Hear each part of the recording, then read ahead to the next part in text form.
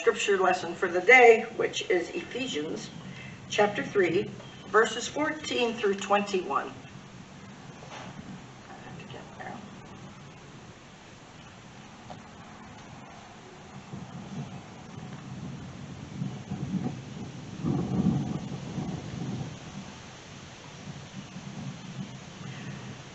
My response is to get down on my knees before the Father, this magnificent Father who parcels out all heaven and earth.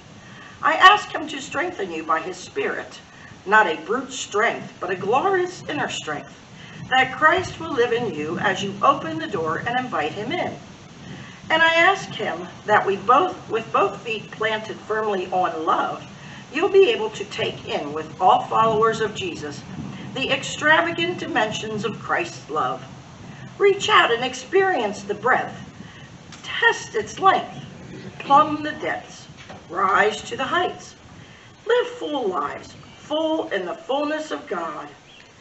God can do anything, and you know far more than you could ever imagine or guess, or request in your wildest dreams. He does it not by pushing us around, but by working within us, his Spirit deeply and gently within us. Glory to God in the church. Glory to God in the Messiah, in Jesus. Glory down all the generations. Glory through all millennia. Oh yes. And that is from the Peterson version. So, thanks be to God.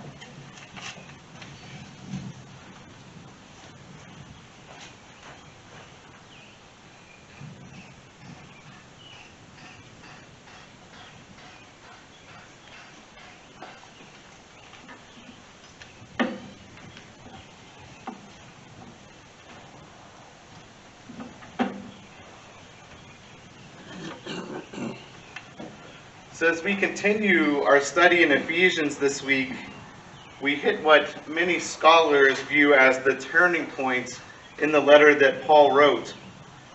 The first 3 chapters of Ephesians deal with the things that God has lovingly done for us. We have talked about how God has adopted us all into his family, and we have talked about how he's brought us together as a community in the peace of Jesus Christ. The final 3 chapters of Ephesians, when we talk about them, we will hear about some of the challenging calls to discipleship that God has for us. But today, the scripture that we are studying from is not just instructions. It's not just telling us about the greatness of God. The portion of this letter that Paul wrote is actually a prayer. It's a prayer for the readers of the letter to be able to understand God's abundant love for us. It is a prayer that we may be able to comprehend what God is capable of doing, that he is capable of doing such wonderful things through us. It is a prayer that we can begin to understand his power and his glory, that it is so immeasurable, and as such, he can do wonderful things. Now, I cannot speak for all of you, but right now in this season of my life, I often feel like I am simply trying to survive the days. But do not misunderstand me. My life is by and large wonderful. I am very, very blessed. But with a large family and children that are involved in different activities, the logistics of who needs to be where and when can feel overwhelming at times. I used to plan things out each week. I'd sit down, Carlin and I, we'd sit down and plan out our schedule for the week, and I'd set aside time for what needs to be done and when it needs to be done. But now I simply wake up each morning and ask Carlin, what's the plan for today? You see, trying to keep track of everything a week at a time has simply become too overwhelming for me. And as a parent, I experience the same worries that all parents do. Am I raising my children right?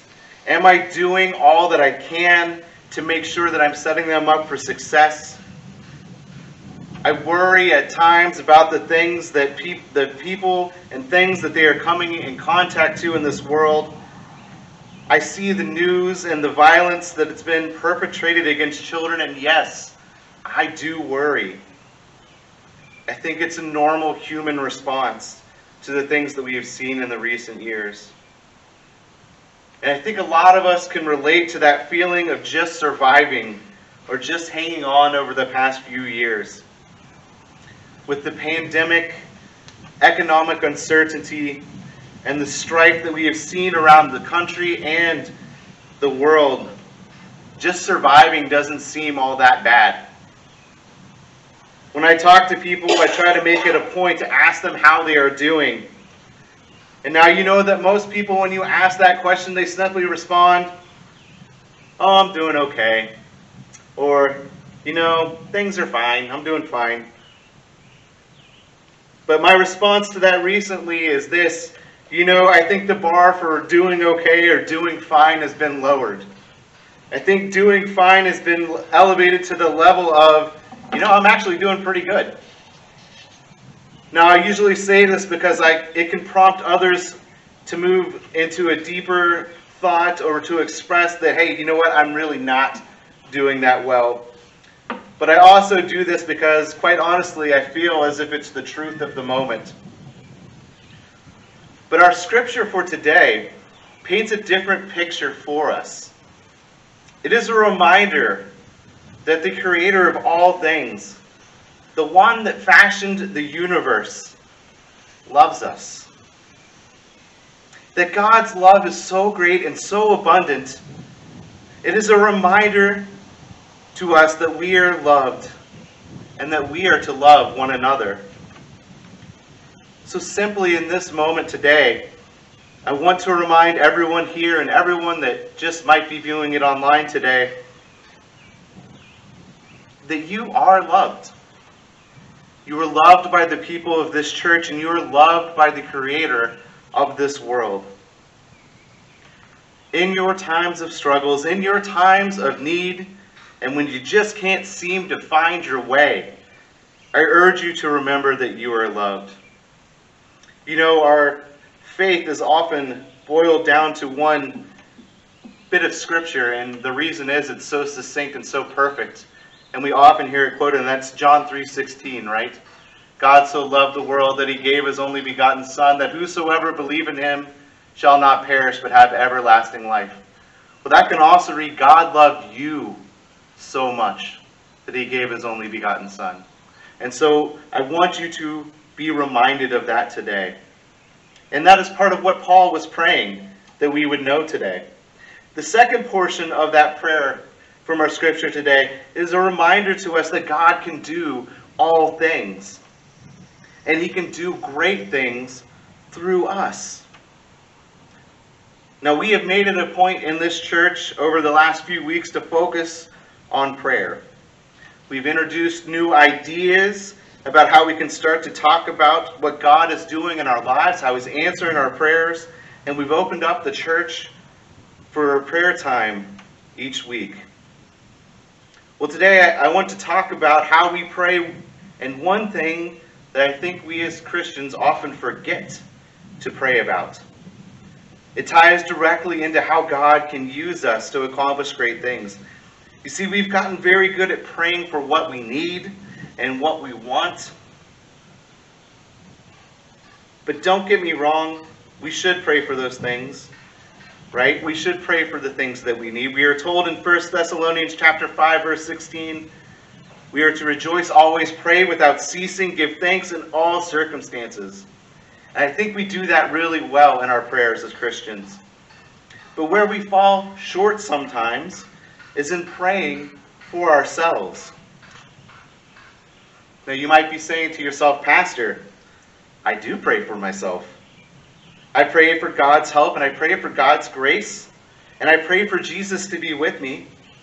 Sometimes, Pastor, all I have to do is look at you, and I'm reminded to pray for myself.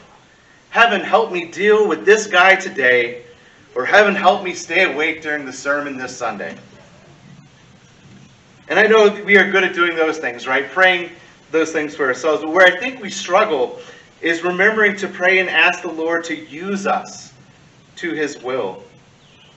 You see, we're told in our scripture for today that God can do wonderful things through us, but sometimes we forget to ask for him to do those things. And as I was thinking about this and praying about this week, I was reminded of our covenant prayer written by John Wesley. Now, commonly we pray this as Methodists in the church. We pray this at the first service of the year or the last service of the year, right? That is our traditional time to do the covenant prayer. But as we move to what is just about a little bit past the midpoint of the year, I think that we could use a reminder of that prayer. Now, in case you haven't heard it in a while, let me remind you how it goes. I am no longer my own, but thine. Put me to what thou wilt. Rank me with whom thou wilt. Put me to doing, put me to suffering.